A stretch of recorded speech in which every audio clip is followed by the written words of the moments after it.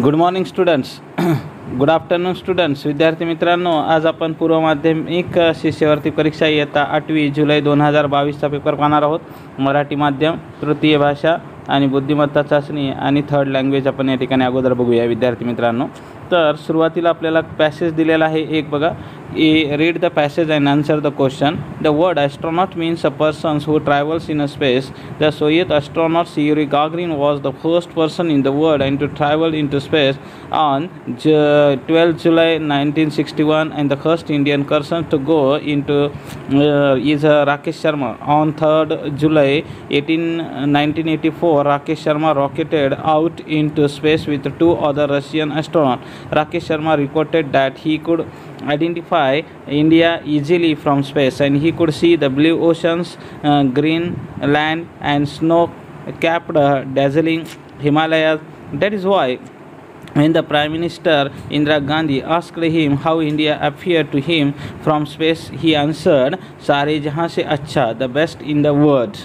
Okay, तर दिस is a passage. विद्यार्थी मित्रांनो, हा एक पॅसेज दिलेला आहे. त्या पॅसेजवरचे काही आन्सर आपण या ठिकाणी बघूया. तर चूज द करेक्ट अल्टरनेटिव्ह. तर तुम्हाला या ठिकाणी करेक्ट अल्टरनेटिव्ह म्हटलेलं आहे. Identify what Rakesh Sharma couldn't see from the space. ते काय पाहत नाही येतं, तर या ठिकाणी प्लेन्स पाहत नाही येतं. बरोबर, लक्षात. ग्रीनलँड, ब्ल्यू ओशन आणि या ठिकाणी स्नो कॅप्ड हिमालयास. तर हे आपल्याला ऑलरेडी या ठिकाणी उत्तर दिलेलं आहे. म्हणजे याचा अर्थ प्लेन्स हे आपलं उत्तर नाही आहे. म्हणजे 1 नंबर याचं या ठिकाणी करेक्ट आन्सर आहे विद्यार्थी मित्रांनो. दुसरा एक प्रश्न बघूया आपण. Rakesh Sharma was the first person in the world travel in the space. तर is it a true or false. आता आपल्याला सांगायचं आहे ट्रू आहे का फॉल्स आहे. तर याचा अर्थ हे फॉल्स आहे का, या ठिकाणी फॉल्स आहे. कारण Rakesh Sharma was the first person in the world to travel space. म्हणजे फर्स्ट वर्ड म्हटलेलं आहे आपल्याला, फर्स्ट. परंतु लक्षात घ्या की फर्स्ट काय आहे, तर astronaut means person who travel space. The Soviet astronaut Yuri Gagarin was the first person. म्हणजे Yuri Gagarin was the first person. म्हणून या ठिकाणी हे उत्तर कसं आहे विद्यार्थी मित्रांनो, फॉल्स आहे. लक्षात. त्याच्यानंतर आहे पुढचा प्रश्न विद्यार्थी मित्रांनो. Fill in the blanks. Correct word astronaut, space आणि स्क्युबा ड्रायव्हर हे अंडर वॉटरमध्ये असतं. Under water is a correct answer. Next आहे read the passage. The elephant is the biggest of all animals on the land and but the biggest of all animals lives in the sea. It can be as long as 6 elephants. It is the blue whale. Though it lives in the sea, it is not a fish. It is a mammal. The whale lives in water but it breathes air just like us and it has 2 blowholes on top of its head. These blowholes are like its nose and whales cannot smell. They cannot see too well but they can hear sounds made by other whales and thousands of kilometers away. तर विद्यार्थी मित्रांनो, पहिला question काय विचारला बघूया आपण. Choose 2 correct alternative which are true. The fins are like its nose and whale is a mammal. तर whale is a mammal. Yes, it is a mammal. Okay. Next आहे they can hear sounds made by other whales and thousands of kilometers away. It is a correct answer. या ठिकाणी thousands of kilometers away असं आपल्याला देण्यात आलेलं आहे. तर this is the correct answer विद्यार्थी मित्रांनो. Okay, choose the correct option. Whales can dash. Whales can breathe, smell. Whales can breathe. Neither smell nor C. Smell करत नाहीत आणि सी करत नाही आहेत, म्हणजे पाहत नाही आहेत, पण ते काय करत असतात, ऐकत असतात. म्हणजे they can hear. It is a correct answer. विद्यार्थी मित्रांनो, 4था नंबरचा पर्याय उत्तर करेक्ट आहे. Surendra Chavan climbed up mount Everest which rises 8,848 meters high above C level. He got praises for his. तर एक्सपेडिशन. विद्यार्थी मित्रांनो, एक्सपेडिशन म्हणजे काय, मोहीम. Okay. Rita likes pav bhaji, vada pav, cake but her favourite dish is पुरी भाजी. पुरी भाजी is a favourite dish. Okay, it is a first answer is correct. Choose the correct option which does not have a prefix. विद्यार्थी मित्रांनो, prefix विचारलेला आहे, कुठला correct नाही आहे. तर ॲग्री असतं. त्यानंतर अपियर असतं. डिसऑनेस्ट असतं, पण डिस्टंट या ठिकाणी चुकीचं आहे. ओके, तर 2 नंबरचं उत्तर या ठिकाणी आपलं आहे. त्यानंतर the teacher sed the blackboard right down all the sentences. तर look at is a phrase. Look at is a correct phrase विद्यार्थी मित्रांनो. त्याच्यानंतर आहे पुढचा क्वेश्चन बघूया. Choose to correct alternative which is related with nature. नेचरशी संबंधित असणारे 2 पर्याय या ठिकाणी ट्री आणि मून दिलेले आहेत. तर पॅसेजमध्ये आपल्याला यामध्ये मूनसुद्धा दिसतोय आणि या ठिकाणी ट्रीसुद्धा आपल्याला दिसायला लागलेला आहे. म्हणजे 2 आपल्याला पर्याय लिहायचे आहेत. विद्यार्थी मित्रांनो, पुढचा प्रश्न आहे choose the correct alternative from the 2 complete crossword. आता क्रॉसवर्डमधून आपल्याला कंप्लीट होणारा वर्ड बघा. फ्लावर आहे, FLOWER, ओ बसतं आणि ई या ठिकाणी बसायला लागलेला आहे. म्हणजे याचा अर्थ हे करेक्ट आन्सर आहे.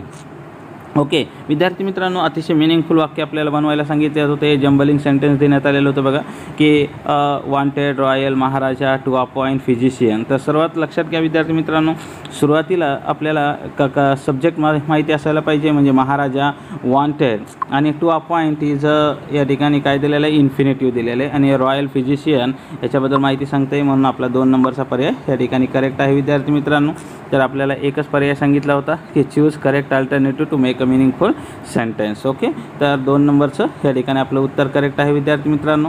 त्याच्यानंतर आहे आपला पर्याय number if you study hard you will success. It is a correct answer because it is a conditional sentence. कारण लक्षात घ्या विद्यार्थी मित्रांनो, हा कंडिशनल क्लॉज आहे. म्हणजे ॲडव्हर्ब क्लॉज ऑफ कंडिशन आहे. सुरुवातीला जर सिंपल प्रेझेंट टेन्स असेल तर दुसऱ्या वाक्यामध्ये सिंपल फ्युचर टेन्स असायला पाहिजे. त्यानंतर आहे choose 1 correct alternative. You must complete your study. म्हणजे तुम्हाला कंप्लीट करायलाच पाहिजे. Then go outside. म्हणजे आपल्याला बाहेर खेळायला जायचं असेल तर अभ्यास करणं नेसेसरी आहे, कंपल्सरी आहे, ऑब्लिगेशन आहे. Okay, read the sentence and recognise it's type. The doctor sed don't panic is a imperative sentence. Okay विद्यार्थी मित्रांनो, म्हणजे या ठिकाणी डोंट पॅनिकनं दिलेलं आहे. त्यानंतर find out the number of pronounce. आता प्रोनाउन्स शोधा म्हटलेलं आहे आपल्याला. तर he had a brain storming season. बघा, वी एक शब्द झाले आपला.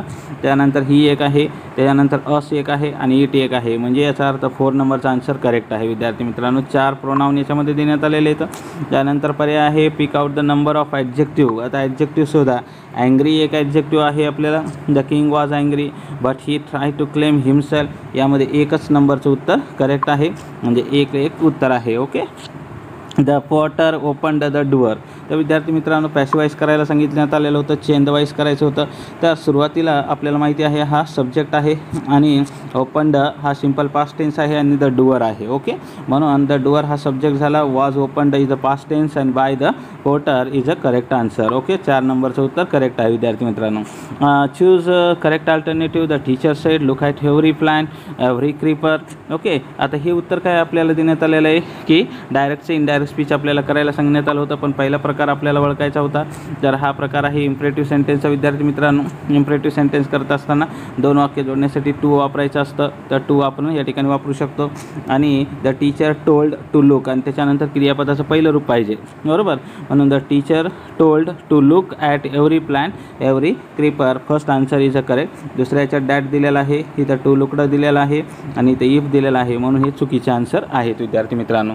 Okay, choose the correct alternative. विद्यार्थी मित्रांनो, Neetu got first prize in a competition. Her mother sed great is a correct. GR8 असं दिलेलं आहे. म्हणजे ग्रेट करेक्ट आन्सर आहे 1 नंबरचं.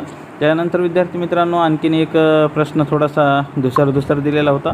पण आपल्याला थोडंसं समजलं तर लक्षात येण्यासारखं होतं की read the mail and choose the alternative. Okay, the number 11 काय दर्शवतो, रिलेटेड टू कशाशी संबंधित दिलेला आहे 11 हा.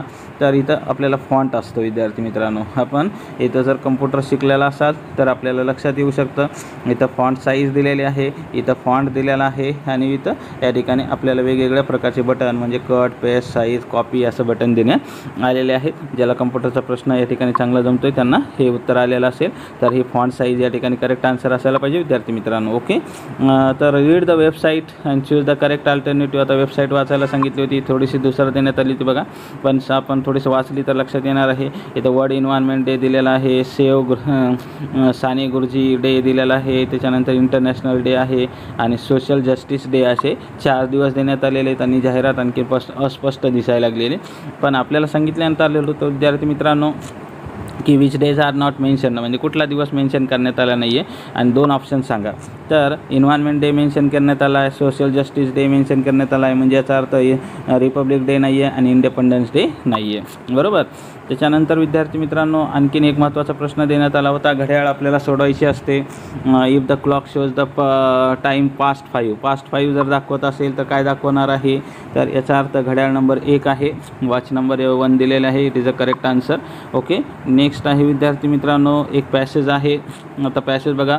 PV Sindhu, Sakshi Malik फेलिसिटेड bye Delhi government, new Delhi अमेडिस्ट and auditorium and full of struck students, fellow athletes and the family members, silver medalist and PV Sindhu and Sakshi Malik.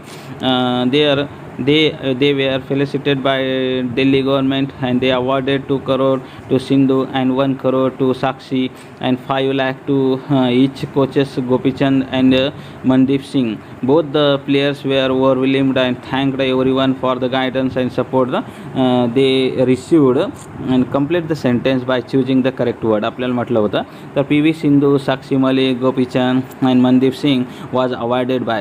आता कोणाकडून award करण्यात आलेलं होतं, इथे जो पॅसिव्ह वाईज दिलेलं आहे बघा विद्यार्थी मित्रांनो, तर दिल्ली गव्हर्नमेंटकडून अवॉर्ड करण्यात आलेले. हे दोघं जण या ठिकाणी कोच आहेत आणि यांचा सत्कार करण्यात आला होता, म्हणून या ठिकाणी दिल्ली गव्हर्नमेंट हे करेक्ट आन्सर आहे.